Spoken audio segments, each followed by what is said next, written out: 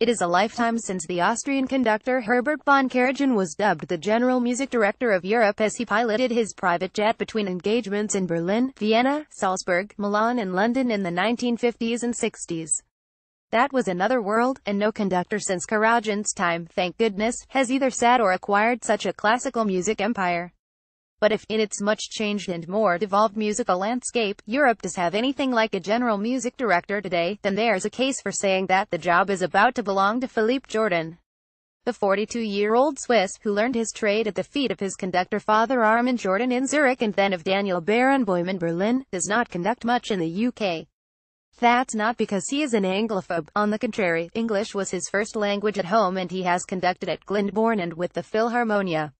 The fact that Jordan's name is not nearly as familiar here as it ought to be says more about British insularity than about Jordan's talents.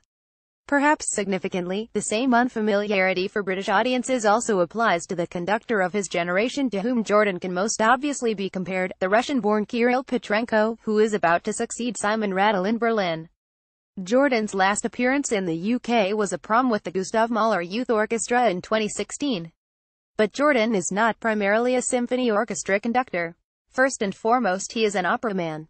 Since 2009, he has been music director of the Paris Opera, which he has taken to its highest levels of all-round excellence in many years. And from 2020, he will take over the Vienna State Opera, where even Mahler and Karajan struggled to survive in charge, a post where job security and public backbiting make managing Real Madrid or leading the Conservative Party look like a cakewalk. This week, Jordan was at the center of one of European music's most significant first nights of the decade. On Tuesday he conducted Verdi's Don Carlos at Paris Opera Bastille, with an exceptional cast including tenor Jonas Kaufmann in the title role and the three outstanding performers of the evening, Sonia Yoncheva as Elizabeth, Alina Garanka as Ebolai and Ludovic Tager as Posa. Don Carlos at Paris Opera Bastille in its original French, in the city where it had its premiere 150 years ago. Photograph Agatha Puppenny. Though the radical staging by Krzysztof Warlikowski was booed by the normally cutting-edge Paris audience, this was beyond question a musical event of the highest importance. More than anything that was because, to mark the 150th anniversary of the opera's premiere, also in Paris, Jordan was conducting probably the most complete version of the original French-language version of the work ever heard in a major opera house. In doing so, Jordan established more persuasively and idiomatically than ever before that Don Carlos truly is, as he called it in a program essay, un opéra français. Yet this is not Jordan's only major premiere of the year. In July he conducted Wagner's Der Meistersinger von Nürnberg at the Bayreuth Festival in a notable new production by Barry Kosky. One of the most striking things about that Meistersinger, as it was in this week's Paris Don Carlos, was the fluent but unobtrusive way Jordan's conducting worked to enhance the production. There was no sense on either occasion, as there undoubtedly would have been under Karajan, of the conductor doing everything his own predetermined way. Kapellmeister Philippe Jordan. Photograph Philippe Gontier. J.F. Leclerc. Jordan has made a point of describing himself in interviews as a Kapellmeister.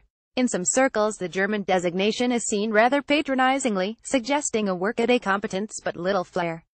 Jordan points out that the more glamorous designation of a conductor as a maestro, routinely used in the U.S. for instance, comes from exactly the same root, a maestro di cappella.